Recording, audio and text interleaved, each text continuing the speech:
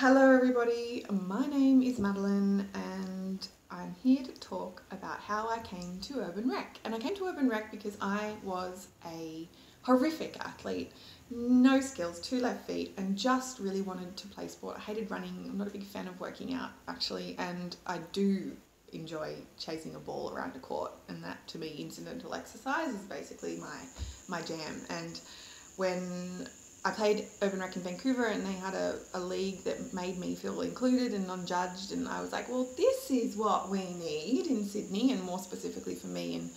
And it wasn't here then, back in 2011, so I was like, fuck this, I'll do it.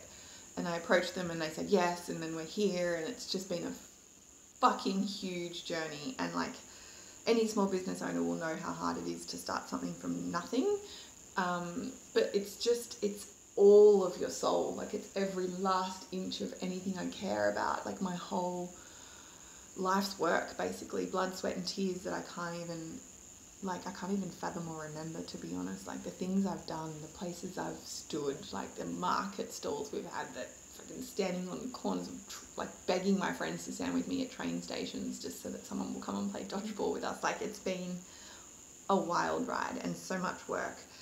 And what this all means to me and all of this horrible stuff that's not just happening to me, it's happening to everybody, right? Which is the only sense of comfort. That sounds wrong, but like it is comforting knowing that we're all in this together. But I guess the thing that rocks me the most, and why I've had to record this video 10 times because I keep crying, and I'm gonna try and do this without not crying, because it's like so true, right? And I'm doing it again, I'm almost crying. Okay, I'm scared of losing it all. There I go. Anyway, that's the truth. I'm really scared, but come on, Dorothy, we can do this. We're going to be okay. We're going to pull through this and we're going to be just fine. And we're going to do this as a club with all of our members, and we're going to do this as a team in HQ, and we're going to be, sorry, just a little pat here. I hope that we're stronger than we've ever been. I hope we can